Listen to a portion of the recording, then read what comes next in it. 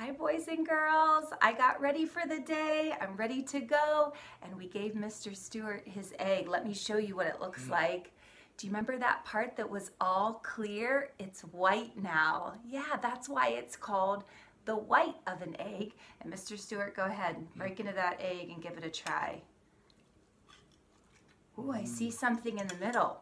I don't know if you can see it. Do you see this part in the middle? The yellow part? Do you remember what that's called? That's the yolk of an egg, yeah. And of course, you wouldn't eat the eggshell. That wouldn't taste very good. How's your egg, Mr. Stewart? It's really good. Good? Well, my coffee was good, so thanks for making me some coffee. I made him an egg. Wow. We're going to continue talking about animals that hatch from eggs. And chicks are not the only ones that hatch from eggs. In fact, there are lots of animals that hatch from eggs. And there's a big word we learned yesterday. You remember that word? Oviparous. Yeah, so I'm going to put this right up here, the word oviparous, on this poster back here, and it says, let's go on an egg hunt.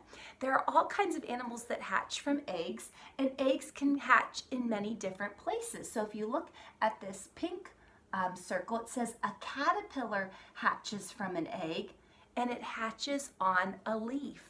The mother lays the egg on a leaf, and then that caterpillar hatches. Over here in the blue circle, it says an octopus hatches from an egg. Did you know that an octopus is an oviparous animal? And it hatches in the water. So it's not on a leaf, it's not in a nest, it's in the water. Here's the baby octopus, and here are all the eggs. Over here in the purple circle, it says a turtle hatches from an egg. You might have known that a turtle is an oviparous animal. It hatches in the sand. Isn't that cool? The mother digs a hole in the sand and she lays her eggs in the sand, and then after so many days they hatch. Okay, down here in the green circle it says a snake hatches from an egg. It hatches in the dirt. That's where a snake egg hatches, in the dirt. And then over here in the peach circle, it says a robin hatches from an egg. We talked yesterday about how some eggs are blue. If you find a blue egg, it might be from a robin.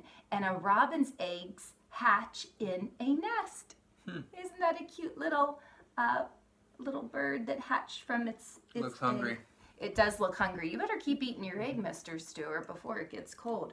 Well, over here it says try a long time. You get to pretend that you are hatching from an egg. Now, are humans oviparous animals?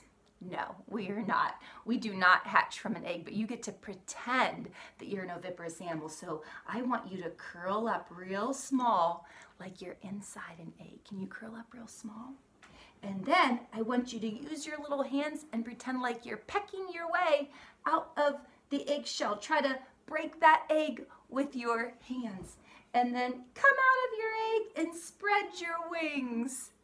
How cool is that? Awesome. Well, we'll keep learning about oviparous animals today and do some more Easter activities. Can you say bye, Mr. Stewart, to all of our friends? Bye, guys. Okay, Have a good we'll day. see you in a little bit. Bye.